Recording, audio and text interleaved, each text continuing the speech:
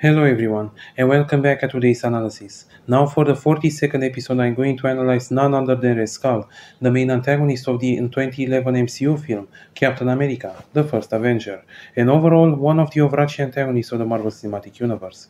One of the most diabolical and realistically made villains in the MCU, Red or people like him to be more specific, were tragically a reality, not only just in the Nazi Germany, but anywhere and anytime. And even today, people like him tragically still exist. And in this episode, I'm going to analyze all the information given about him throughout the films, not only in the Captain America the First Avenger, but also from Avengers Infinity War and Avengers Endgame, to better understand Red and exactly to see why he is the way he is.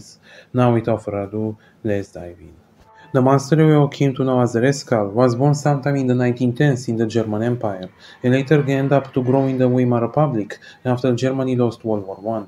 And when Adolf Hitler and the Nazis rose to power in 1933, he officially joined the Nazi Party, as well as joining a secret society known as Hydra, who dedicated itself to bring back the ancient inhuman Hive back on Earth. However, Johan officially took over the society and redirected its purpose to world domination, as well especially to help the Nazis. And as World War II raged on from 1939 to 1945, Johann committed countless atrocities, not just for Hitler, but for his own pleasure. And when he found out about the super soldier program in the United States, he had named Zola and his spies to steal a sample in order to inject himself with the super soldier serum and become a super soldier himself. However, he stole only an incomplete formula, allowing him to gain enhanced abilities, but it deformed him, causing his face to grow reddish, his hair fall off, and even his own nose ultimately disintegrated, becoming the iconic villain we all know as the Red Skull. And his life changed again when he came in contact with the Tesseract, which itself contains the Space Stone, as he wanted to use his power to advance the Nazi Germany and the war effort, and ultimately to usurp Hitler and take over the entire world and rule it as a god.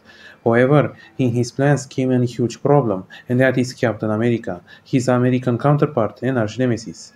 But now before I go any further, we all should stop and ask ourselves, is Red Skull evil? The reason why I'm asking this is simply the fact that he seems a bit more crueler after he injected himself with the super soldier serum. However, even before that, he was already a horrible and cruel man, as he committed countless atrocities, including massacring an entire village only to steal the Tesseract and kill the priest that guarded it.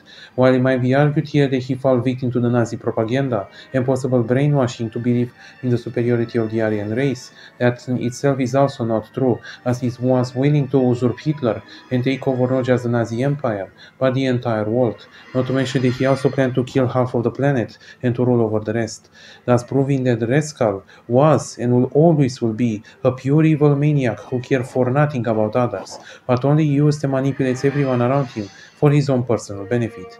And with this, we can finally conclude the fact that the answer to the question is yes. Red Skull is pure evil, and ultimately he got what he deserved, as the Tesseract ultimately banished him to a distant planet known as Vormir, where he became the guardian of the Soul Stone, and Captain America managed to save the day and destroy his evil device, managed to win World War II, and the Nazi Germany has completely collapsed, just like the German Empire before it.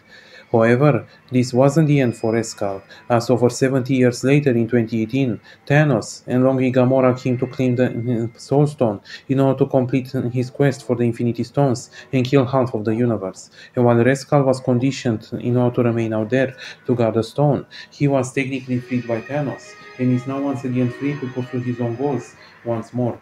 Now, what's happened with him afterwards is completely unknown, but nevertheless, it's very likely that if he ever comes back, he might resume his evil domination plans once again, or even greater, given his newfound abilities.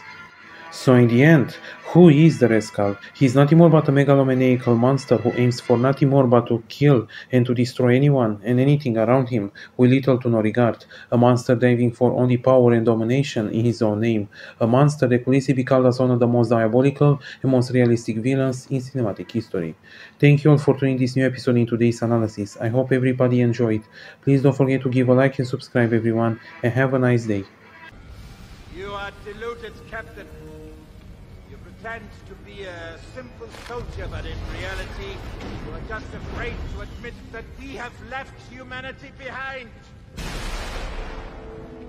Unlike you, I embrace it proudly don't see her. Then how come you're running?